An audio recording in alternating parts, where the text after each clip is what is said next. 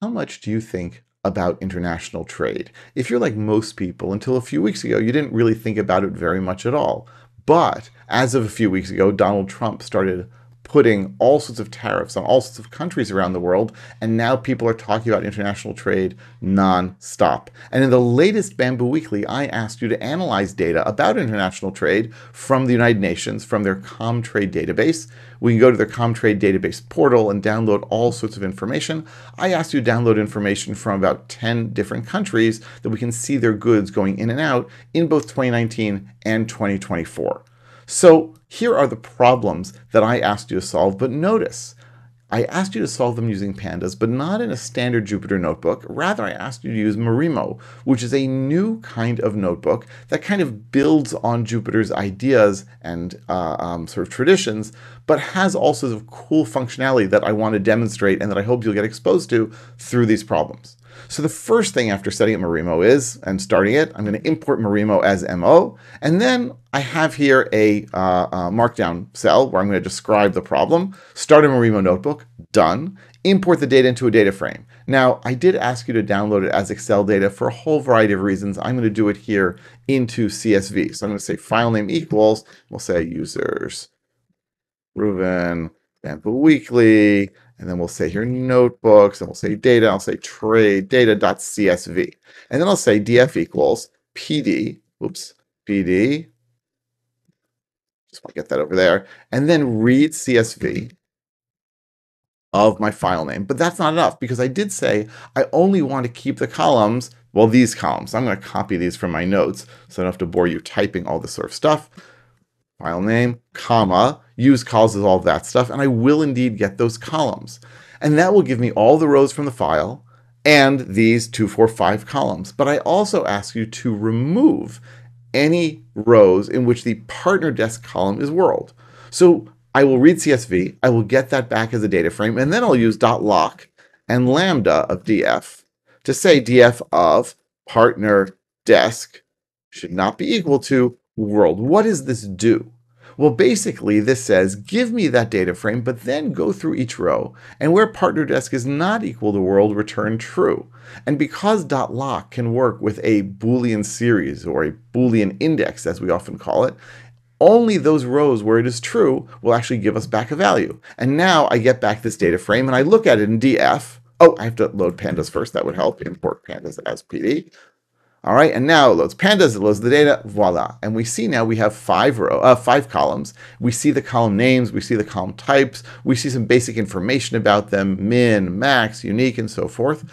But we also see, what is this, 10 rows here in our data frame. That's kind of nice. But look, we can page through them little by little with this little pagination tool. I can even download the data frame into either CSV or JSON format. That's pretty snazzy. Pretty great stuff. Okay, so I have this data and I'm looking at what else did I ask you to do? Well, without using any code, sort the rows by the fob value column.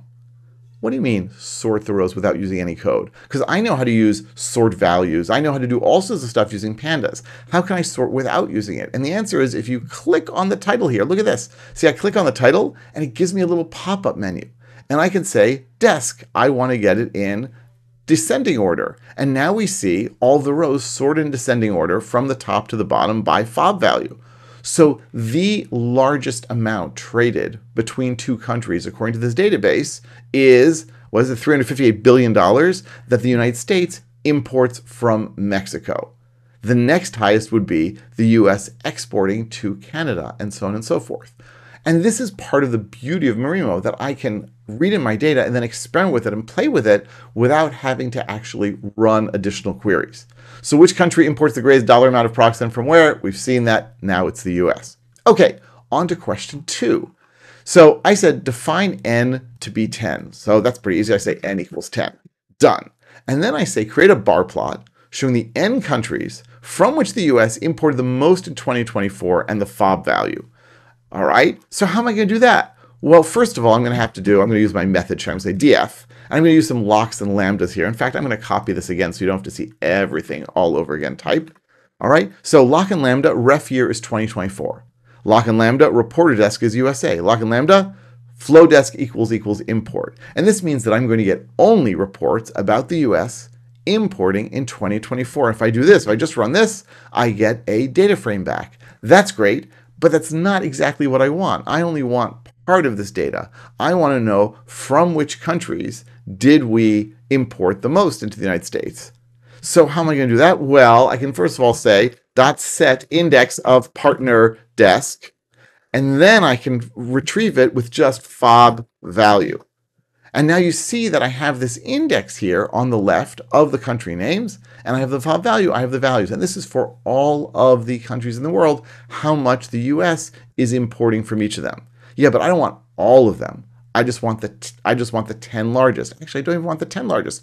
I want the n largest. So I can in fact run .n largest. And how many? I want n. Where is this n coming from? It's coming up from up here, this variable that I set. So if I do that, I will get the 10 countries from which the US imports the most. And even says now page 1 of 1. So we know it's only 10. That's pretty great. And can I do the same thing for exporting? Yeah, absolutely. Instead, here I just say flowdesk is export. And when I run that, and I get that list. But that's not what I wanted. I asked for a bar plot. So I'm going to go back up here. I'm going to say .plot.bar, kablam. And I get now 10 different countries and how much the US imported from them. And I go down here and I say .plot.bar, and I get the 10 countries to which the US exported the most. Okay, so far pretty standard for what we would do with a Jupyter Notebook. Here's where things get wild. If I change this to be 5 and I execute this cell, it automatically, immediately reruns the queries in any cells that use the variable n and thus redoes the plot. So if I now say, actually, I want the top 20, done. I want the top 50, done. I want the top 2, done. It's kind of silly looking, right? So I can change this around. I don't have to worry about any hidden state behind the scenes that, well, you know, I might forget about. Here's an even cooler thing. I did not ask you to do this. I've already imported Marimo as MO.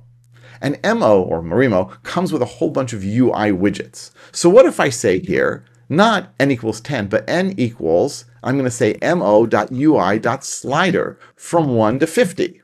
And then I'm going to display n. What is that going to give me? Well, it's going to say now that n is no longer an integer. N is now this UI widget. And that UI widget is a slider. It's going to allow me to slide back and forth. Well, that's not really useful yet because a slider is not an integer. So when I say n largest of n, that's not going to work. In fact, it doesn't work. But if I say n.value, and if I say here n.value, now I'm getting the value from the slider. And now as I slide it up and up and up, it's just going to update my plot to however many I indicated. That's pretty snazzy. All right. I went through a whole bunch of Marimo things here, a whole bunch of Pandas things here. I would love to hear what you have to say, feedback, suggestions, and ideas. Leave them in the comments. Let me know what more you want to learn about Python and Pandas here on YouTube and in Bamboo Weekly. And I'll be back soon with lots more instruction on Python and Pandas and everything in between. See you soon.